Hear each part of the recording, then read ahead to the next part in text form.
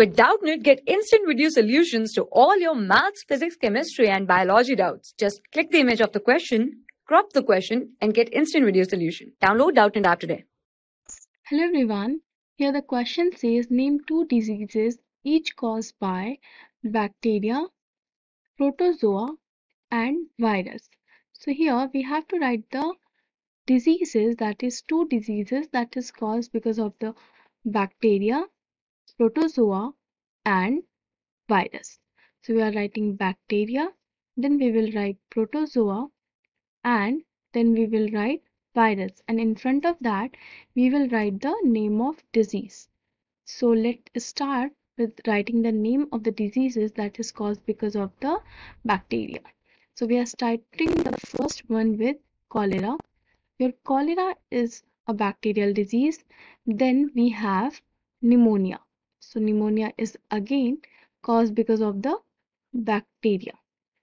Now moving towards the protozoan disease. So the first disease which we will be mentioning is amoebiasis, and the second one is malaria.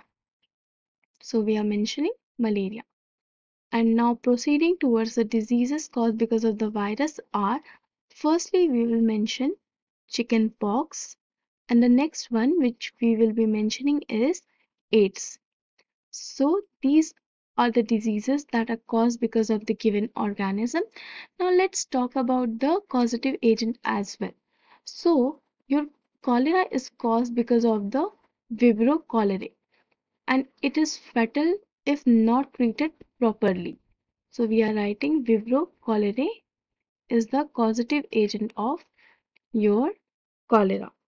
And now let's move toward the causative agent of pneumonia. So Streptococcus pneumoniae is the causative agent of your pneumonia. In pneumonia, basically it happens that person's airways are blocked and she feels problem while breathing. Then we are having your protozoan disease known as amoebiasis, which is caused because of the Entamoeba histolytica, and further we are having malaria as well, which is caused because of the Plasmodium. So your Plasmodium is basically the genus. Now we are having virus disease. So these viral disease in which we have mentioned chickenpox is caused because of the VZV virus, that is varicella zoster virus, and then we are having AIDS, which is caused because of the HIV virus, that is human immunodeficiency virus. So this is all for this question. Hope you have understood well. Thank you so much. For class 6 to 12, IIT JEE and NEET level. Trusted by more than 5 crore students. Download Doubtnut app today.